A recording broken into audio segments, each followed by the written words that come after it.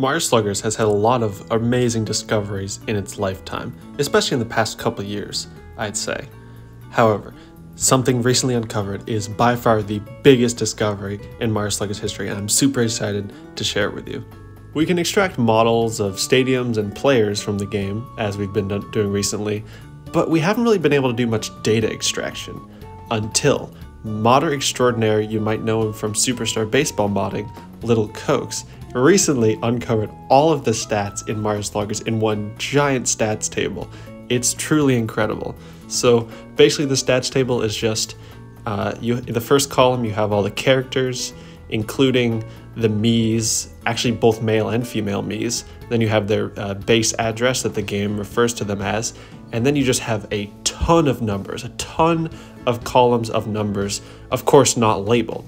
So what we have to do is decipher what all of these mean.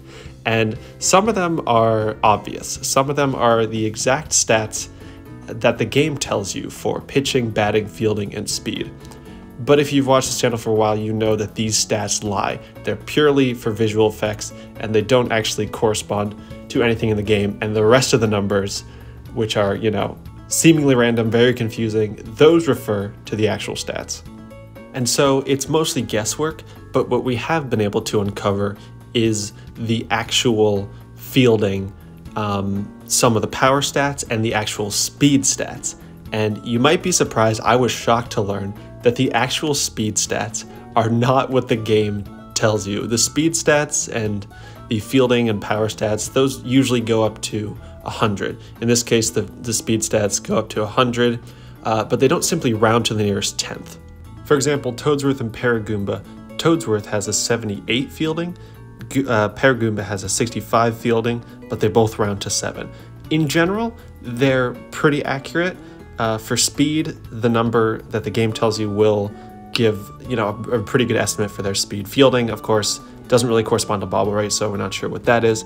But yes, we have identified some of these stats, but there's so many columns that I don't know. I don't know what to do with a lot of these. Like, one of them, Goomba has 100, Bowser has 99, and nobody else has greater than 80, so we're not exactly sure what to do, but we have already made some really cool discoveries, including the greatest one, which is the existence of unused characters in the game. In the character column, you have all the normal characters as well as the Miis, both male and female, and then you have 6 slots between them that they don't correspond to any character in the game. So what's going on here? Well, below the Yoshis, you have 2 extra characters that are just like the Yoshis. You also have another character whose stats are all the same as the Toads. Another with Pianta, another with Critter, and another with Koopa.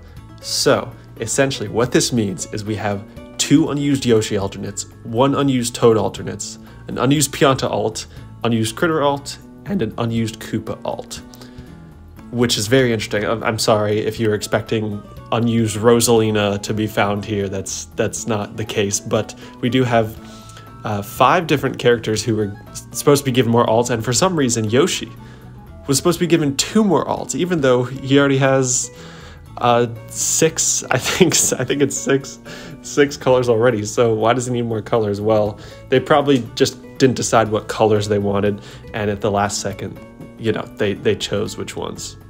So now the obvious question is, what colors are these alternates? And unfortunately, the stats table gives Mii chemistry for all the other characters. So like you can see that Red Critter has chemistry with Red Mii, and it's kind of cool. It's nothing that we didn't know already, but it's kind of cool to see all the tables. However, these alternates don't have chemistry with any Mii.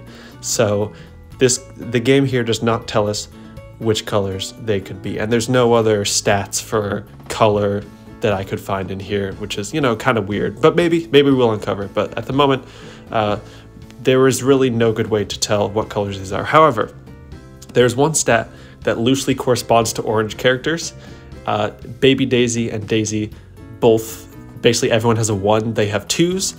However, other characters have 2s as well, but there's only like 4 with 2s, and Daisy and Baby Daisy have it, and one of the unused Yoshis has it. So I'm thinking that one of the unused colors for Yoshi was orange. And if I had to guess, I think the other one would be purple, because those were both in Mario Sunshine. So those are my two guesses for the Yoshi, maybe even Black Yoshi, because he's in some other games as well. But I'd say orange and purple Yoshis were almost in this game. And it makes me sad because I do wish Orange Yoshi was in this game. For Toad, I'm not exactly sure what other color they'd be going with. Maybe an orange Toad, but all the Toad colors in here are the ones that have been used in other main series Mario games, so I'm not exactly sure what would be going on with Toad. I think Pianta could have been orange as well, because there are orange Piantas in Mario Sunshine. As for Critter and Koopa, I have no idea. I don't know what other Koopa you want other than a red and green. Those are the main ones. Maybe blue, because you get, you know, there's been blue Koopas, especially in Mario World, and also the blue shell in New Super Mario Bros. DS, so that's my best guess with those. So yeah, there is a lot going on here and a lot of potential here.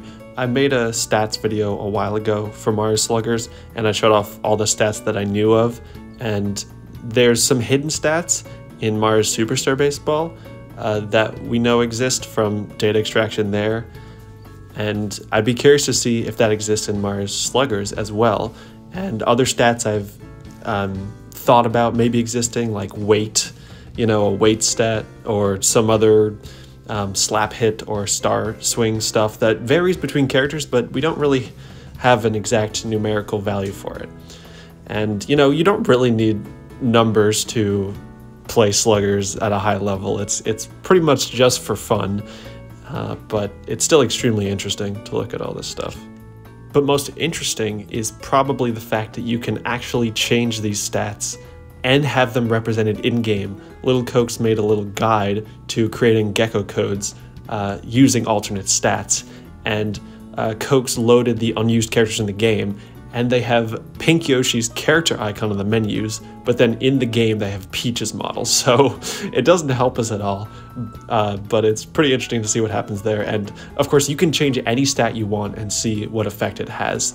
And we are, you know, I'm gonna put this is all gonna be put in an announcement, so I'd love for you guys to try this out. It's pretty easy. I haven't tried it yet, but I will let you know the results after I do. And I'd like to, you know, see everyone playing a game with 99 speed. I think that'd be fun, and just change the stats and seeing what effects they have in game to discover new things about the stat table. The stats table will be released. It's in the Mario Sluggers resource folder already, and we'll put it in an announcement when this video comes out. So go check it out, and if you have any ideas for what the stats may represent by just looking at the numbers, then let us know, and we will check up on that. And also go crazy with making your own gecko codes and stuff like that if you can. I think that'd be really fun.